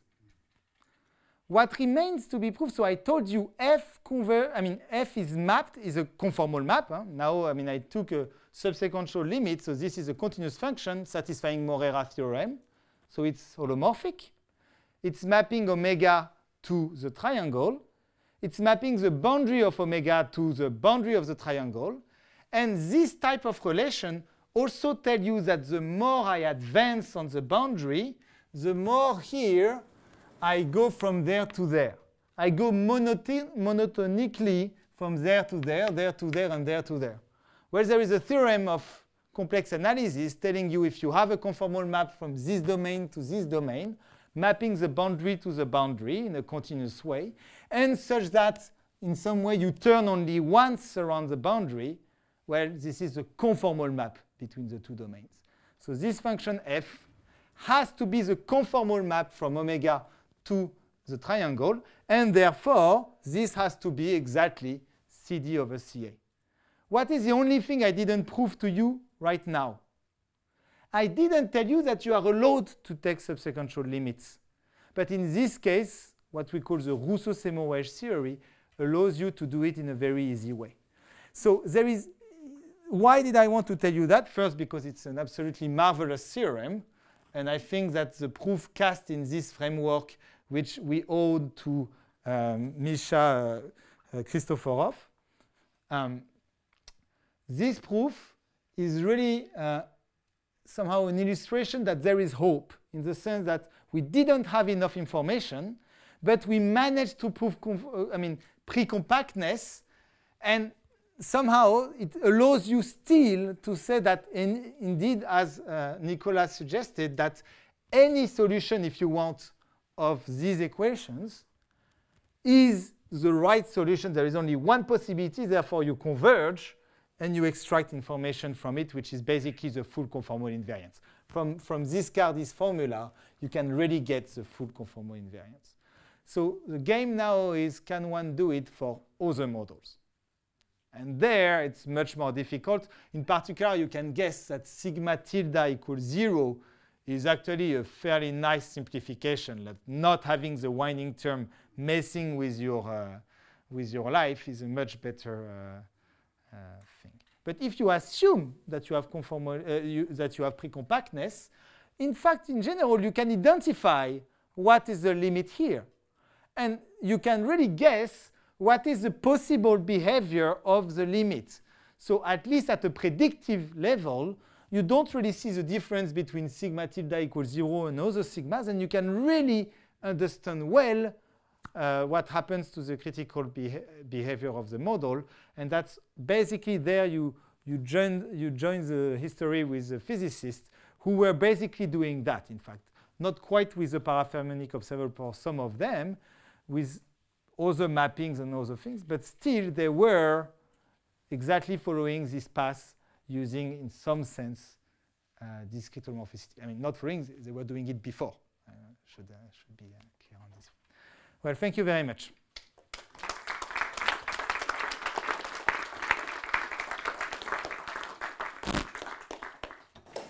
Are there questions? Yeah. Remarks? In the case of self-revealing model, you have an extra property, which is a restriction property.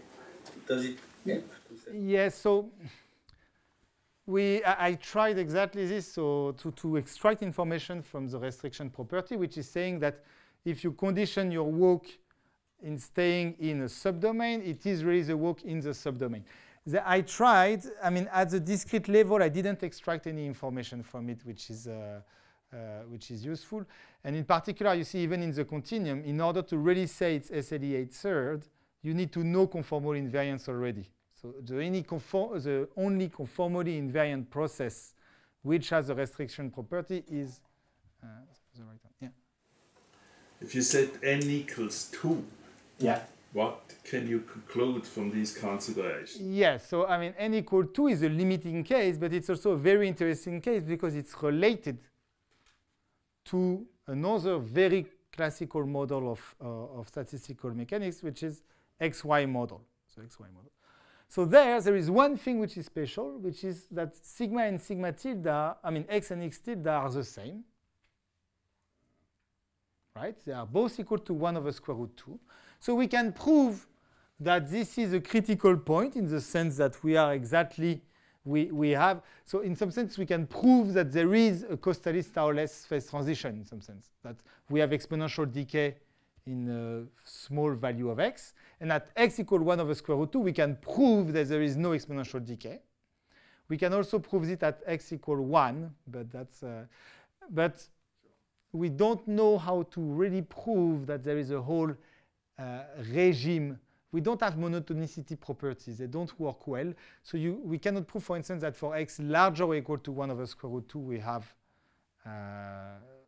we are in the critical phase. And we don't know conformal invariance. We cannot prove conformal invariance. So that's very comforting. It means that the old work of Spencer and myself is not completely superior. Well, anyway, it will not be, because I do think that the model, I mean, here it's still an approximation of the XY model, so that will not shed much light on the XY model itself, I would say. So no, you are not going to be taken over soon on this one. Any other questions?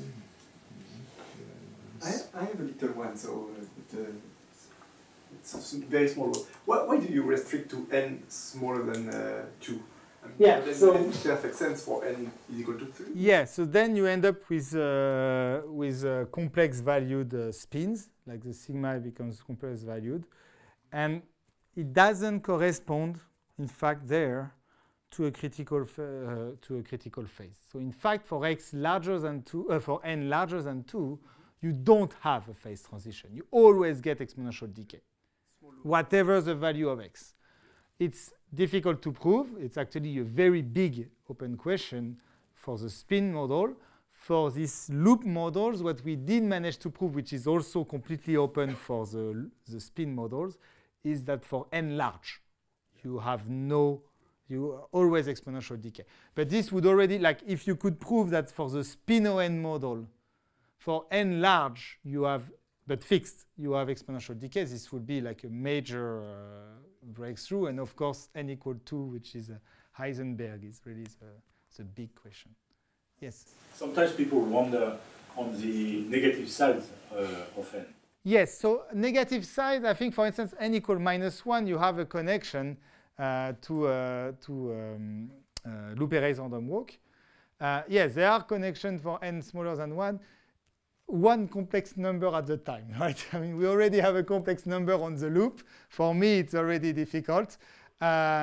Indeed, you could just put n negative, just mean that you have a factor -1 or +1, depending on the parity of the number of loops.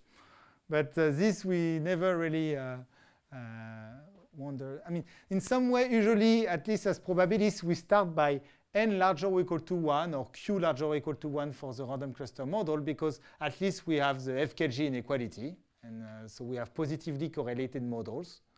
And that's why, for instance, I mentioned to you that for n larger or equal to 1, we managed to do things that we don't manage to do for n smaller or equal to 1.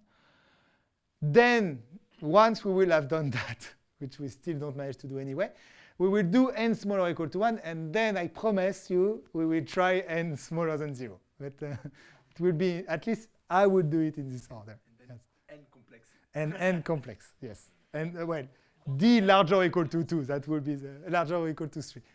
Don't forget quaternions, please. Exactly. So I'm not sure whether you said this, but I guess F or Z or maybe both, they are parafermionic observables, like in your title. Yes. So what does this word mean? This we I post. Yeah. You didn't want it. I didn't want it either. So that I mean, the sigma has an interpretation physically, like in conformal field theory, it corresponds to a spin of the system. And you see, for another way of saying, Ising is a fermionic field on many aspects, and sigma is equal to 1/2. I'm going to comment on that. That's really sorry? In the Ising, I'm going to comment on that. Perfect. You see, I just chose the wrong horse. I should have. and sigma, if you take, for instance, dimers, or I mean, there are certain models which are bosonic in nature, and for which you can define this parafermionic observable, and you get sigma equals 0 in their case. Yes, let me finish. So sigma equals 0. So these models are bosonic, and you get a spin which is an integer. So here, you see, you are in a case where your spin is neither an integer or half integer. So it doesn't correspond to a particle in physics. Still, you can think of it as a theoretical particle with parafermionic spin. I mean, they were called parafermions, I think, right in the literature. I didn't come up with this denomination, so I will only say, basically, because it's not half integers, you just call it parafermions. The particles are called parafermions, and here the interpretation, the analogy with the fact that the special cases of sigma equal 1/2 and sigma integers do correspond to behaviors that correspond to boson and fermions, that there it's called parafermionic. I'm sorry, it's not an excellent answer, but it's a tough thing. So it's 12 1/4, so it's a para hour.